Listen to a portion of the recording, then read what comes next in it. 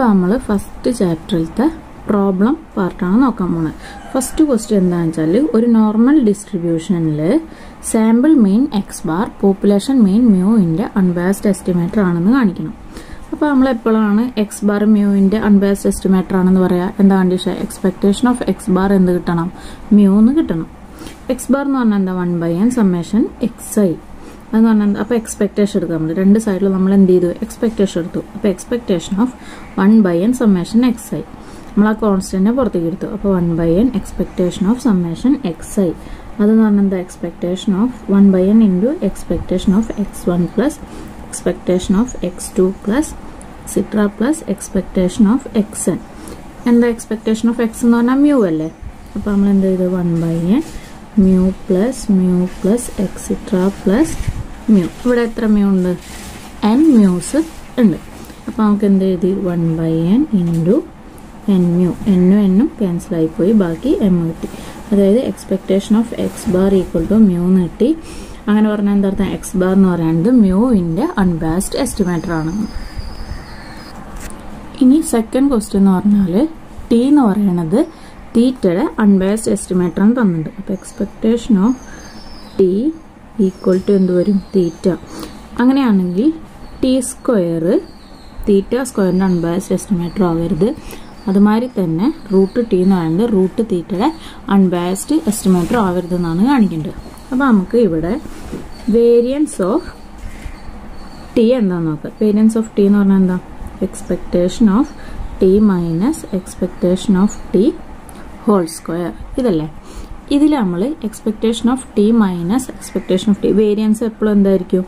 0-നേക്കാളും വലുതായിരിക്കും. അപ്പോൾ നമുക്ക് എന്തെഴുതാം? ഇനി നമ്മൾ എക്സ്പെക്ടേഷൻ ഇതെന്താ? A minus B whole square ഫോമിലല്ലേ? അപ്പോൾ നമുക്ക് എങ്ങനെ എഴുതാം? Expectation of T square minus 2t epsilon T plus expectation of T whole square അങ്ങനെ എഴുതാം. ഇനി ഇതും ഗ്രേറ്റർ ദാൻ 0 ആയിരിക്കും. ഇത് നമ്മൾ എക്സ്പെക്ടേഷൻ ഉള്ളിലേക്ക് കൊടുത്താൽ എന്ത് വരും? Expectation of T square minus 2 expectation of T. ഇത് രണ്ടും കോൺസ്റ്റന്റ് ആണ്, പുറത്തേക്ക് എടുത്തു. ബാക്കി ഈ ഒരു ടിക്ക് മാത്രമാണ് നമ്മൾ എന്ത് കൊടുക്കുന്നത്? എക്സ്പെക്ടേഷൻ കൊടുക്കുന്നത്. Plus expectation of T whole square. ഇത് ഗ്രേറ്റർ ദാൻ 0 ആയിരിക്കും. നമുക്ക് എങ്ങനെ എഴുതി? Expectation of T square minus 2 into expectation of T whole square. രണ്ട് എക്സ്പെക്ടേഷൻ ഓഫ് ടി ഉണ്ട്, whole square plus expectation of T whole square greater than 0 minus 2 expectation of T plus 2 expectation of T square എന്തായിരിക്കും? Expectation of T square minus expectation of T whole square എന്ന് കിട്ടി. ഇനി നമുക്ക് ഇതെന്തായാലും ഒരിക്കലും 0-നോട് equal ആവില്ല. അപ്പം expectation of T square minus expectation of T എന്ന് പറഞ്ഞാൽ തീറ്റ സ്ക്വയർ അല്ലേ? ഇനി നമ്മൾ ഈ തീറ്റ സ്ക്വയർ അപ്പുറത്തേക്ക് വരുമ്പോൾ എന്താ? Expectation of T square not equal to theta square എന്ന് കിട്ടി. ഇതുമാതിരി തന്നെ വേരിയൻസ് ഓഫ് റൂട്ട് ടി എടുക്കുക. വേരിയൻസ് ഓഫ് റൂട്ട് ടി എന്ന് പറഞ്ഞാലും നമുക്ക് എന്താ കിട്ടുക? നമ്മൾ ഇവിടെ ഒരു ഇക്വേഷനിൽ കൊടുക്കാം. അപ്പോൾ എക്സ്പെക്ടേഷൻ ഓഫ്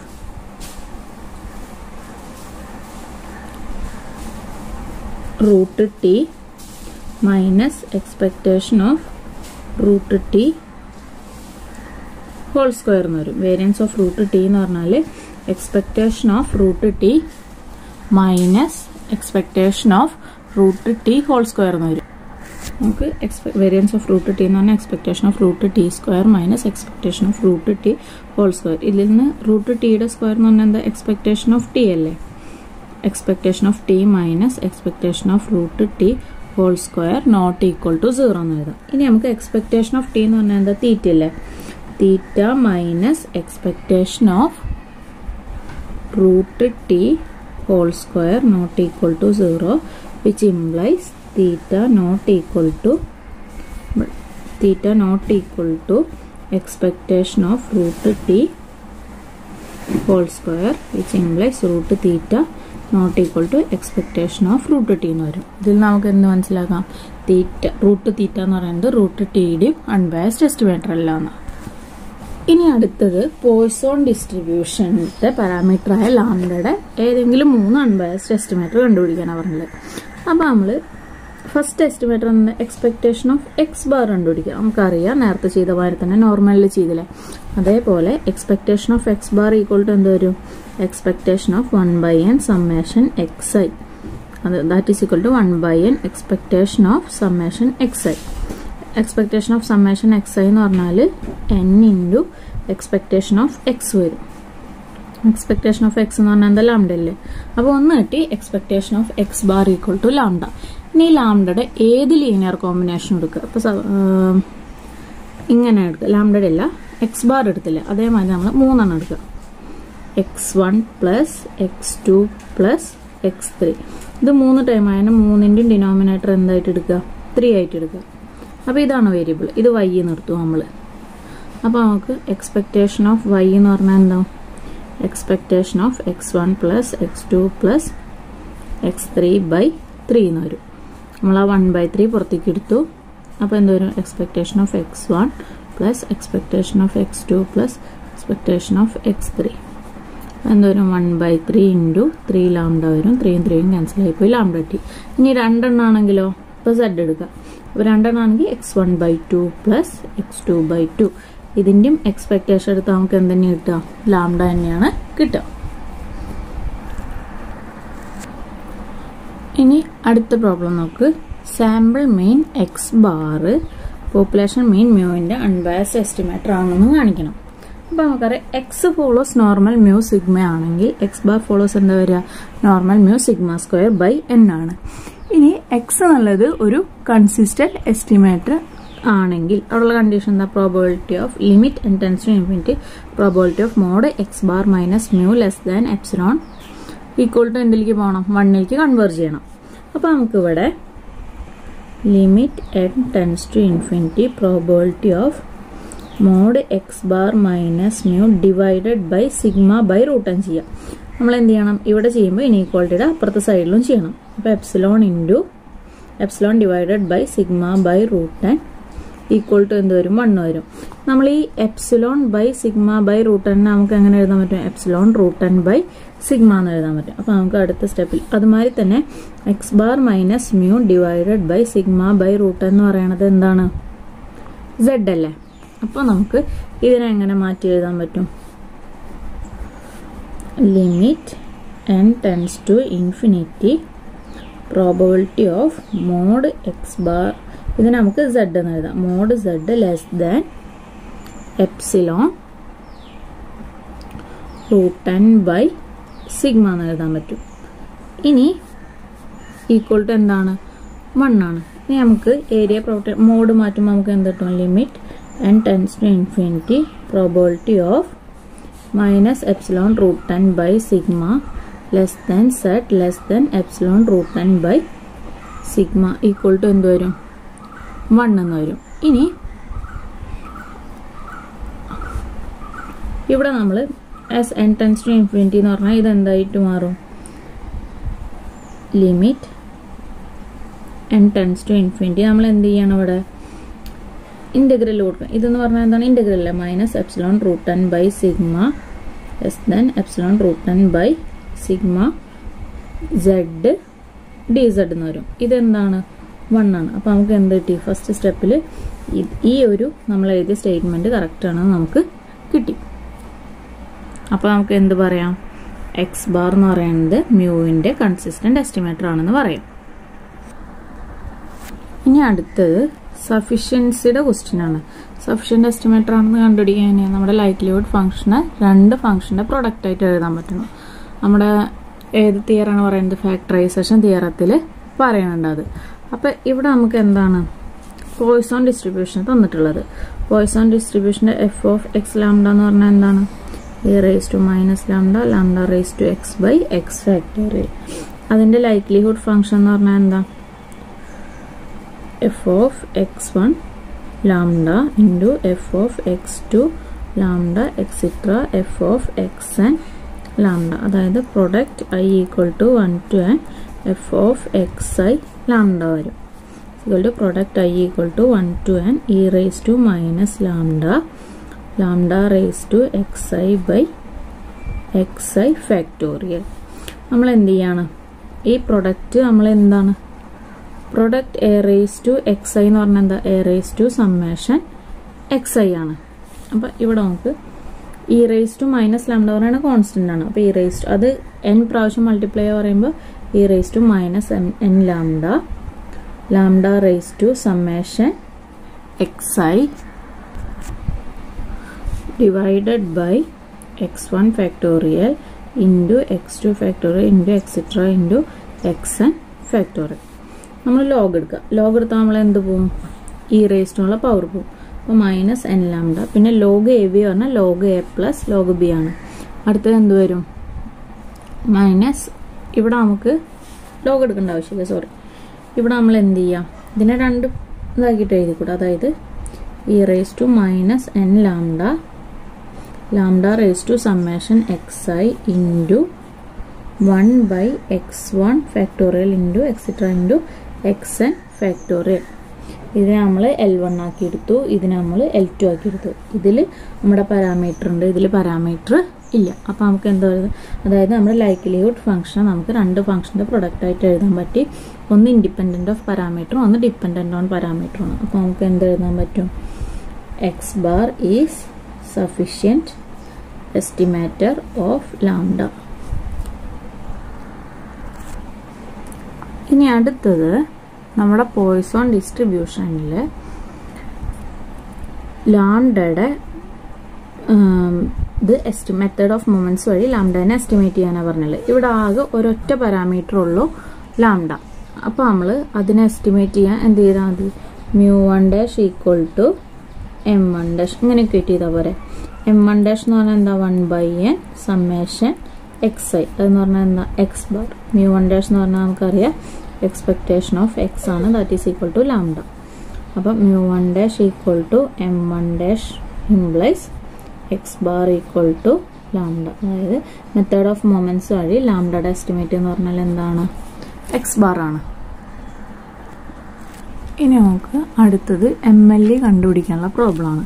അപ്പോൾ നമുക്ക് എന്താ, നോർമൽ ഡിസ്ട്രിബ്യൂഷൻ്റെ മ്യൂവിൻ്റെ MLE കണ്ടുപിടിക്കണം. അപ്പോൾ സിഗ്മ സ്ക്വയറിൻ്റെ വാല്യൂ അറിയുമ്പോൾ.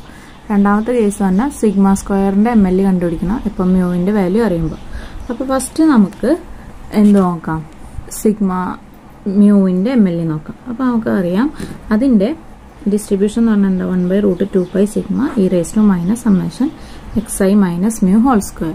ഇനി ലൈക്ലിഹുഡ് ഫംഗ്ഷൻ എന്ന് പറഞ്ഞാൽ എന്താ, അതിൻ്റെ പ്രൊഡക്റ്റ് എടുക്കണം. അപ്പോൾ product i equal to 1/√2π sigma E raise to minus summation xi minus mu whole square by 2 sigma square. 1/√2π sigma എന്ന് പറഞ്ഞാൽ കോൺസ്റ്റന്റ് ആണ്. അതിൻ്റെ n പ്രാവശ്യം പ്രൊഡക്റ്റ് എടുക്കുക പറഞ്ഞാൽ ഹോൾ റേസ് ടു എന്ത് വരും, n എന്ന് വരും. ഇനി അടുത്തത് ഇ റേസ് ടു, ബാക്കിയുള്ള ടേം നമ്മൾ ഈ പവറിൽ എന്ത് വന്നു, സമ്മേഷൻ വരും. കാരണം എന്താ, xi എന്ന് പറഞ്ഞ ടേമിൽ തന്നെ പവറിൽ സമ്മേഷൻ വന്നു. ഇനി അടുത്ത് നമ്മൾ ലോഗ് എടുത്ത് എന്ത് വരും, log A raise to X എന്ന് പറഞ്ഞാൽ എക്സ് ലോഗ് എ ആണ്. അപ്പോൾ ഇവിടെ എന്ത് വരും, n log 1/√2π sigma minus log E raise to X എന്ന് പറഞ്ഞാൽ എക്സ് ആണ്. അപ്പോൾ ഇവിടെ എക്സിൻ്റെ സ്ഥാനത്ത് ഈ ബ്രാക്കറ്റിലുള്ള ടേം ആണുള്ളത്. അപ്പോൾ നമ്മൾ minus 1/2 sigma square summation xi minus mu whole square എന്ന് എഴുതി. ഇനി നമ്മൾ ലോഗ് എ ബൈ ബി എന്ന് പറഞ്ഞാൽ log A minus log B ആണ്. അപ്പോൾ n log 1 minus n log √2π സിഗ്മയുടെ വരെ നമ്മൾ എന്ത് എഴുതി, √2π സിഗ്മ സ്ക്വയർ എന്ന് എഴുതി. ഇവിടെ സിഗ്മ പുറത്താണ്, നമ്മൾ റൂട്ടിനുള്ളിലേക്ക് എഴുതിയപ്പോൾ √2π sigma square minus 1/2 sigma square summation xi minus mu whole square. n log 1 എന്ന് പറഞ്ഞാൽ 0 ആണ്, ആ ടേം പോയി. മൈനസ് ഇതിൽ ലോഗ് എ ബി എന്നുള്ള ഫോമിലാണ് എടുക്കണം, മൈനസ് കോമൺ ആണ്. അപ്പോൾ നമ്മൾ അങ്ങനെ എഴുതി മൈനസ് √2πയുടെ ആ 1/2 ആണ് ഇവിടെ വന്നിട്ടുള്ളത്. അപ്പോൾ minus n/2 log 2π minus n/2 log sigma square minus 1/2 sigma square into summation xi minus mu whole square. ഇനി നമ്മൾ അതിനെ മ്യൂ വെച്ചിട്ട് ഡെറിവേറ്റ് ചെയ്തിട്ട് അതിനെ എന്തുകൊണ്ടോട് ഇക്വേറ്റ് ചെയ്യണം, 0നോട് ഇക്വേറ്റ് ചെയ്യണം. ഫസ്റ്റ് ടേം മ്യൂവിനെ അപേക്ഷിച്ച് കോൺസ്റ്റന്റ് ആണ്, സെക്കൻഡ് ടേമിൽ മ്യൂ ഇല്ല, അതും കോൺസ്റ്റന്റ് ആണ്. അപ്പോൾ ആ രണ്ട് ടേമും 0 ആയിപ്പോയി. മൂന്നാമത്തെ ടേമിൽ മൈനസ് 1/2 സിഗ്മ സ്ക്വയർ കോൺസ്റ്റന്റ് പുറത്തേക്ക് എടുത്തു, ഇൻറ്റു ഇത് എക്സ് സ്ക്വയർ അല്ലേ, അപ്പം 2x വരും. അപ്പോൾ 2 into summation xi minus mu. ഈ മ്യൂവിൻ്റെ സ്ഥാനത്ത് എക്സ് ഐ മൈനസ് മ്യൂ ആണ്. അതിന് നമ്മൾ ഒന്നും കൂടി ഡെറിവേറ്റ് ചെയ്തപ്പോൾ -1 കിട്ടി. മൈനസും മൈനസും ക്യാൻസലായി, 2 2 ക്യാൻസലായി. Summation X I minus mu equal to എന്ത് കിട്ടി? 0 എന്ന് കിട്ടി. അപ്പോൾ നമുക്ക് കിട്ടിയത് summation X I minus mu equal to 0. Summation ഉള്ളിലേക്ക് എടുത്ത സമ്മേഷൻ എക്സ് ഐ മൈനസ് മ്യൂവിൻ്റെ കൂടെ എന്ത് കൂടി വരും? n ഇത് കൂടി വരും. Summation X I minus N mu equal to 0. സിംപ്ലൈസ് ഈ മൈനസ് എൻ മ്യൂ അപ്പുറത്തേക്ക് പോകുമ്പോൾ summation X I equal to N mu. Summation X I by N equal to mu. Summation X I by N എന്ന് പറഞ്ഞാൽ എന്താ? Sample മീൻ ആണ്, X bar ആണ്. ഇനി നമ്മൾ സെക്കൻഡ് ഡെറിവേറ്റീവ് എടുക്കുകയാണ്.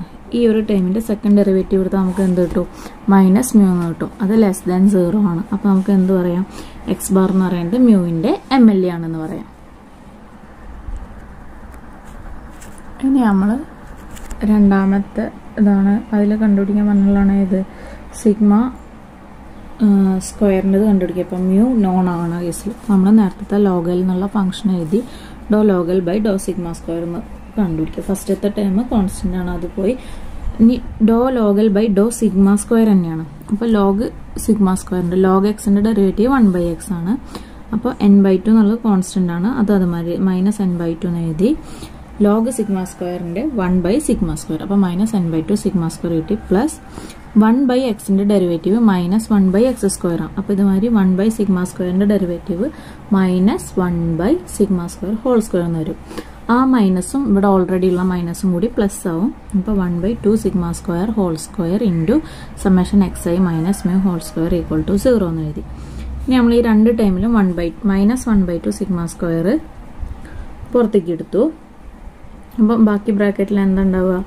-1/2 സിഗ്മ സ്ക്വയർ പുറത്തേക്ക് എടുക്കുക. അപ്പോൾ -n plus summation X I minus mu whole square by sigma square ഉണ്ടാവും.